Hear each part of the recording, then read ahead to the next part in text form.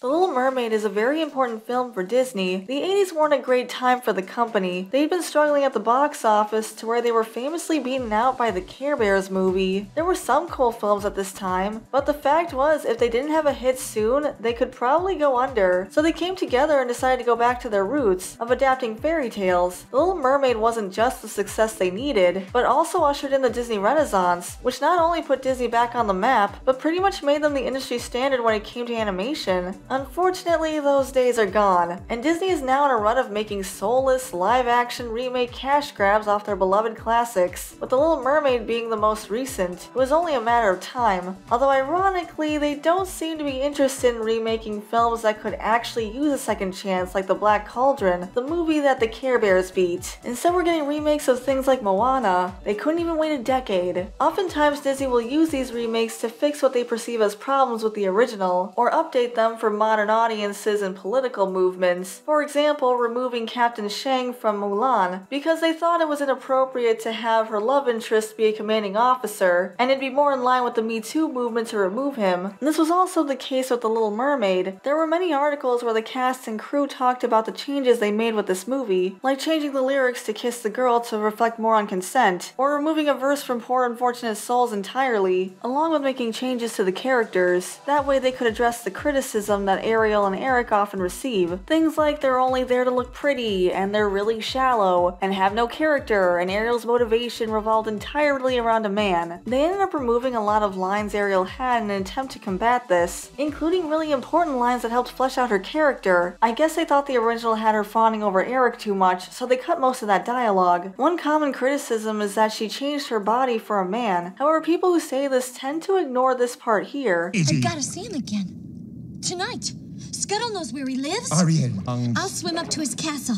Then Flounder will splash around to get his attention, and then we'll go. Ariel never actually intended to change her body and become human to begin with. While she wanted to be a part of that world, she never actually expected she would become human. And all the people who say that she threw everything away for some guy she didn't even know, Ariel did want to get to know Eric, and she had every intention on talking to him. But her father's over-the-top actions and Ursula giving her a strict time limit changed things. And when Ursula did suggest this, she questioned it, whether it was even possible, and the fact that if she did take this deal, she wouldn't be able to see her family again. If I become human, I'll never be with my father or sisters again. Oddly enough, this line is also cut out of the remake, which makes it look like she never thought about her family. I don't really understand their logic cutting out these really important lines, especially when they were trying to make Ariel look better. Halle Bailey has that quote saying the remake is more nuanced and it's all about what Ariel wants and herself. But ironically, that kinda makes her sound selfish, which is one of the main criticisms lobbied against the original Ariel. And yet the original displayed concern when she realized that she wouldn't be with her family anymore and actually planned on getting to know Eric to begin with. It's like they got such tunnel vision trying to make Ariel a strong, independent woman, they stumbled into the perceived pitfalls the original had. Emphasis on perceived. I do think the original is a lot more nuanced than people give it credit for. Another change they made is that Ariel has never actually been to the surface despite her obsession with it, and the first time she goes is when she notices the fireworks coming off of Eric's birthday barge, and her curiosity gets the best of her. Personally, I'm not a fan of this change. The original Ariel was so obsessed with the surface that she couldn't stay away. They could have had her cloud or stargazing, or enjoying the sun, and we could have just had the scuttle scene from the original instead of having her talk underwater. They were only 5 feet from the surface anyway. I think doing so would have helped clear things up too. Like later in the film, she's able to use the Aries constellation to help Eric find out what her name is. But how does she know about constellations? She's probably never even seen the stars before, so it would have been cool if they'd established this previously. On top of that, given how much they stressed that her leaving the ocean wasn't all about a guy, only for her to leave the ocean for the first time just to check out him and his barge, just seemed like a confusing choice in my opinion. Speaking of Eric, I don't really care for the way they handled his character. Ironic considering they specifically wanted to make him better than the original, claiming it was wooden and boring. But like with the movie as a whole, I think there was a lot of nuance with his character that they didn't really bring into the new one. They also changed some things which I didn't personally care for. Like when Ariel serenades him on the shore, they say that she's using her siren song and imply there's magic involved. And Ursula, Sebastian, and Eric all talk about how there's power in the siren's voice. Sirens and mermaids often get mixed up with each other in media, but as far as mythology goes, they are two separate cryptids, with sirens being more bird-like than fish-like, but still it implies that Ariel hypnotized him into feeling this way about her, instead of those feelings being natural. The original Eric was very loyal, being just as infatuated with Ariel as she was with him, and it's not surprising that marriage is on his mind considering how much he was being pressured by his kingdom. But here his mother is alive and she's ruling the kingdom, so getting him married off doesn't seem to be high on their priority list. In the original, after being pressured for so long, when he does find someone he's interested in, he's willing to fight for her. He's out looking for her on the beach, hoping he'll run into her again. When he finds Ariel, he thinks that she can't be the one who saved him because she can't talk, but he takes care of her and is very respectful while not pursuing her. Here he goes on about how infatuated he is with her and sings a song about it, while sending every carriage he has out into the kingdom to look for her. But then when he meets Ariel, he admits to Grimsby that he forgot all about her. So as soon as he meets another pretty girl, he just forgets all about his dream girl, and he's way less reluctant to kiss her this time. The entire point of Kiss the Girl was to convince Eric to kiss her because he was so reluctant, but he didn't need to be because Ariel is his dream girl, plus the terms of Ursula's contract, of course. Here they changed the contract to where Ursula made it so whenever kissing is even mentioned, Ariel totally forgets what they're talking about. So now when Eric does lean in, she keeps pulling away from him, which is very ironic because they said the original version of Kiss the Girl did not consider consent. So they changed the lyrics to have him ask for consent. But what's even the point if she keeps forgetting every time kissing is brought up? Him asking her will just lead to her mind going blank. She literally can't consent. So good job, Disney. They also changed the circumstances of Eric on the shipwreck. Originally he was safely in the lifeboat, but then when he saw Max was still on board, he immediately went back for him, putting himself into harm's way just to save his friend. But that's not the case here. He just grabs Max and then tries to get off. This might seem like a minor change, but I think it says a lot about his character, that he's selfless and heroic, putting others over himself, even dogs. While in the live action version, it just doesn't hit the same. When Ariel's turned to a human, they aren't really close to shore, so she and the others have to swim for it, and they end up being picked up by a random fisherman's net. I also didn't realize that that's not a bra, that's a part of her body, so she ends up being totally naked on some random man's ship. In the original, it's just the animals, who are all innocent to the situation, and Scuttle tells her to get dressed so she can fit in with humans. The fisherman is nice about it, and he wraps her in a blanket, but still, it just feels a little weird. He then brings her to the palace, but I'm not sure why. When Eric found her, he felt responsible for her, and where else would he bring her? But we never even see this man again. I wish they just kept Eric finding her. This was a really cute scene. While Ariel and Eric did share some cute moments in this film, I do feel like there's something lacking. Like in the original, when they were exploring the kingdom, Ariel was so excited to see everything that she would be dragging Eric along to make sure that he can keep up with her. But here, Ariel just wandered off multiple times on her own, and she didn't seem that concerned whether Eric was there or not, despite the fact that he was the one showing her around to begin with. Originally, she was happy to share this with him, but here it doesn't seem like she really cares if he's there or not. I understand that they were going for Ariel being her own person and not being defined by a crush and stuff like that, but I feel like maybe they worried a little too much about that. They did have some pretty good chemistry. Like the scene in Eric's treasure room is pretty good. Ariel's able to show him things about the items he has that he never knew, and Eric shows her maps and gives her other information about the surface world, so the scene works pretty well overall. But I do feel like they made Eric a little too much of an Ariel clone, since while they played up his fascination with the sea, they seem to have taken away his other hobbies. Like he's no longer a musician, and he's never shown playing the flute, and he has to sneak around his mom to go out, just like how Ariel has to sneak around her dad, which I don't think was necessary. While I like the things they added, I don't see why they had to take things away from him too. Eric in this version is not a prince by blood. He was discovered after a shipwreck when he was a baby, and the king and queen took him in as their own, but the king has since passed away, leaving his mother to rule the kingdom. Although she seems a bit complacent in my opinion. The island was once a prosperous nation, however it's since fallen off, with the queen seeming more concerned with the amount of shipwrecks they've had than trading with other nations. Humans also hate merfolk in this version. In the original, the movie opens with them singing Fathoms Below, going on about the majesty of the ocean, and telling stories about merfolk and King Triton. But here it opens with them trying to spear a dolphin because they mistook it for a mermaid, which they insist on killing on sight, which is way less fun. The queen seems to blame the shipwrecks they've had on the merfolk, which is ironic because there's a scene where the sisters complain about all the shipwrecks. The queen also says the erosion their island is experiencing fixing is the ocean reclaiming what's theirs. I don't know, it just kind of feels like she's not doing anything to actually improve her kingdom. She can't just let the island sink into the ocean, can she? What about trade? Eric seems to be the only person that doesn't actually believe anything about the merfolk and is concerned about the future of their island, which is kind of sad, especially considering the fact that he's so obsessed with the ocean that he collects a bunch of stuff from it. At least he's trying to do something for the kingdom. That has to count for something. I'm not sure why they still included Vanessa, especially after Ursula included amnesia into the contract. It felt like they included some things just because they were in the original, and they were only included out of obligation, but then they changed other things just because they thought they were fixing them. Here when Vanessa shows up, she again uses Ariel's siren song to try to hypnotize Eric. However, this time instead of being fully hypnotized to the point where he's not aware of anything around him, it seems more like the power of suggestion. They also changed it to be just an engagement party, which could be easily called off, so everything is way lower stakes than the original. Instead of brainwashing and marrying Eric so she could have total control of his kingdom, and then using Ariel to get to her father so she can get her hands on the Triton, it's all just an engagement party. How exciting. I guess they don't want to rush into marriage, but that was kind of the point for Ursula. Then instead of the animals coming in to fight Ursula while she's trying to steal Ariel's man, Ariel comes in and has a catfight with Vanessa, and her voice is just represented by this floating blue speck. It was pretty underwhelming compared to the shining gold light from the original. Ursula herself felt kind of off in a way. In this version, they made it so that she's King Triton's sister, which was something that they were toying around with in the original, but ultimately decided to scrap it. Admittedly, I think having her related to Triton kind of raises more questions than answers. First of all, why is she an octopus when the rest of her family are part fish? First, the daughters are all different races, and they don't bother to explain why, like with Eric being adopted, but now their aunt is an octopus? Okay. But her being Triton's sister doesn't really add much to the story anyway. It's pretty much only brought up a couple of times, but has little to no bearing on the story itself. You think she could have used that as a way to manipulate Ariel, like say that she wants to reconnect after all this time, but things more or less play out like they did originally, minus that verse of poor unfortunate souls. Although this version of Ursula doesn't turn her victims into little seaweed monster things. Instead, she straight up kills them, which I honestly think is not in character for her. Ursula's the type to keep her victims as a trophy so she can gloat, but instead she just kills King Triton, as if she wouldn't keep him alive just to rub it in. In the end, the Trident is able to bring him back to life, but if the Trident can resurrect people, doesn't that mean it could bring back Ariel's mother? What's up with that? So the climax more or less plays out like it did before, but with Ariel being the one to ultimately impale Ursula instead of Eric. Eric mostly spends the fight tangled up in some ropes and basically being useless, but he throws a harpoon at Ursula, so there's that. Now, I already did a whole video about why I think this change to the ending was a mistake, so I don't want to go too much into it, but since Ariel's still the one to kill Flotsam and Jetsam, I really don't see why Ursula's targeting Eric. She has no reason to. It just feels like they were desperate to keep Ariel from looking like some kind of damsel in distress, even though she's been a hero this whole movie. You don't have to be a hero all the time, and you're not lesser for needing help. Seriously, Disney, it's not that big of a deal. Then after Ursula's dead, instead of washing up on shore, Eric is stuck in the middle of the water, clinging to some wreckage, but the Trident falls into the ocean, so Ariel has to choose between him or the Trident. She chooses the Trident. How romantic. I guess it's not that surprising they would have her choose that way. They need to prove that she's a strong, independent woman, but he could drown. So Trident's brought back to life and thanks Ariel for fighting for him, and she has to tell him that Eric was there too since, you know, he was dead and he missed the whole thing, which is not as impactful. So Eric swims back to shore, and he sounds pretty desperate to get back out there, calling for a boat, but then his mother tells him that their worlds were never meant to be together, and basically to let her go, which he symbolically does by letting her blue ruffle dress drift into the sea. This was kind of sad, honestly. I know their love story isn't quite over yet, but instead of getting a triumphant Ariel rising out of the ocean, wearing that sparkly dress, he gets told to just let her go. In fact, a few days pass before Triton actually turns her into a human, and she meets up with him again on land, and then they go off to see the world together, but the pacing for the ending is really off. First the Queen says they can't be together, and then the next time we see her she says that there have been misunderstandings between their worlds. It feels way too abrupt, and honestly, this ending doesn't quite feel earned because of the pacing. I'm not sure why they chose to wait a few days before they had her return to land. Was it to prove she really wanted to go on land? We already knew that. While this movie ends up being like 90% a retread of what we already got before, the changes they made were really noticeable. For all their talk about how they were going going to improve the original, I can't help but feel like the changes they made ultimately hindered the story. It hurts the pacing, it hurts the romance, it makes things really muddled. I'd honestly rather they spent $250 million